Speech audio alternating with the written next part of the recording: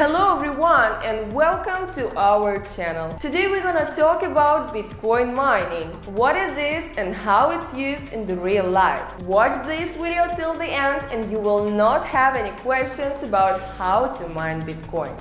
So let's start.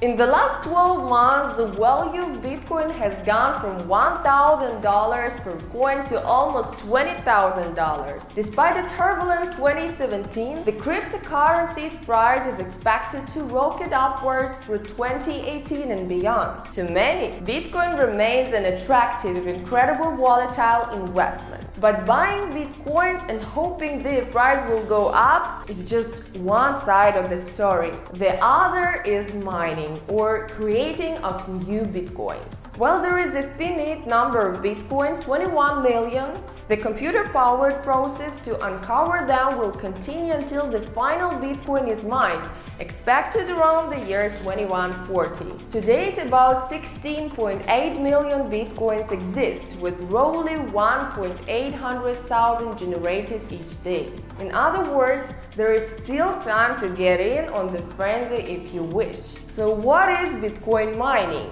Every Bitcoin transaction that occurs between one user and another must be authorized before added to the blockchain, a public ledger of record of all Bitcoin transactions ever made since the currency was created in 2008. Transactions are authorized by computers connected to the blockchain, compelling incredibly complicated equations. These calculations aren't just complex for a human, they are phenomenally complicated even for a powerful computer, and the difficulty keeps increasing as more Bitcoins are produced. Computers which successfully authenticate these transactions are rewarded with a block of a new Bitcoins. The number of Bitcoins per block started at 50, but this halves for every 210,000 mined blocks that are recovered anywhere. The reward for each block is now 12.5 Bitcoins.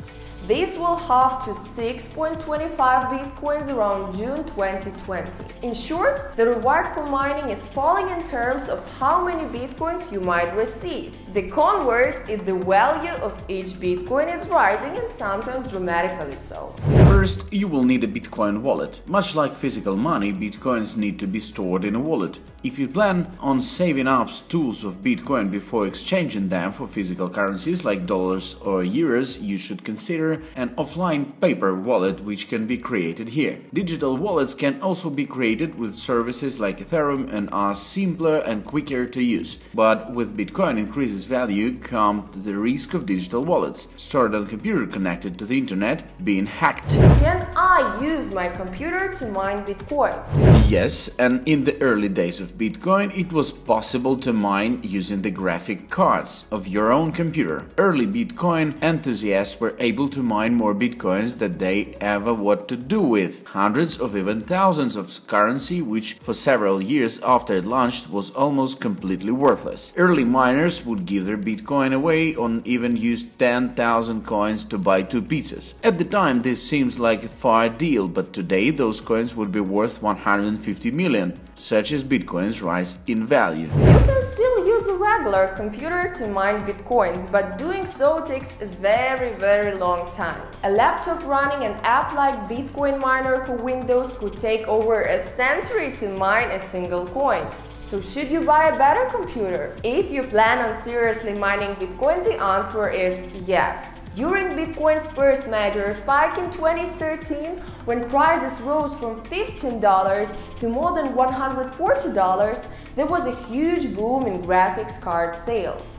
New companies were set up to sell a type of special built computer known as an ASIC, or Application-Specific Integrated Circuit. This would employ several powerful graphic cards programmed to work specially with the algorithms used by Bitcoin blockchain equations. It had the real money during a gold rush made in the space. In 2013, the real money in Bitcoin was in selling mining equipment. Mining new blocks was still easy enough for individuals to turn a tidy profit, even after the cost of mining rig and its electricity consumption was taken into account. So companies soon began filling warehouses with rooms and rooms of ASICs. Small returns are still possible today, but spending $1,000 or more on a mining rig, then feeding its hungry GPUs with electricity 24 hours a day, and replacing components when they burn out is likely to cancel out most of your profit unless the value of Bitcoin increases substantially. Can Bitcoin miners work together? Yes. And unless you have a warehouse full of mining rigs, this is going to be your best approach to earning a profit. Called mining pools, these are online groups. Those members combine their computing power and work together to mine more quickly. When a block of bitcoins is mined, the coins are split among the members of that pool, minus a small fee which goes to the pool service. If you want to know more about cloud mining, so you can find out the links below this video. You can create a free account and tell the website the address of your Bitcoin wallet ready for receiving your first funds. Install Bitcoin mining software. Almost there. Now that you've bought the necessary hardware or are happy to use your own PC, created a Bitcoin wallet and joining a mining pool. All you need to mining software. There are plenty of mining applications to pick from, and some are designed to work on Windows, Mac and Linux. Some are incredibly simple, while others let you tweak your hardware to mine Bitcoin in the most efficient way possible, without causing damage from excessive heat. Heat is a hugely important part of Bitcoin mining because the process pushes your hardware to the limit, potentially causing it to run less efficiency. Locating your miner somewhere with good ventilation is key, and you should also consider adding a cooling system. However, don't forget to factor in the cost of any active cooling process, air conditioner for example, when working on your project's mining profits. Remember, there's no point setting a fortune in electricity and cooling each month if your rig only mining a small amount of Bitcoin. And if Bitcoin's value falls, you could end up losing money each month even before you have made back the initial cost of your mining machine. Is all this effort really worth it? Honestly, it's hard to say. Years ago, when loaded with hindsight, mining Bitcoin was a license to print money. Today, Bitcoin mining is more of a hobby than a means of making real money. You might get lucky and mine a block relatively quickly, but you have more chance of winning the lottery, and there the rewards are far greater. If you don't mind investing in dedicated hardware and paying for the extra electricity usage when you will earn bitcoins, or rather, you will only earn fractions of a bitcoin, perhaps even after an entire year of mining, then your profit or loss will depend on the price of bitcoin in a year's time. Over the last 12 months, it's climbed from 1,000 to almost 20,000 and then fell down.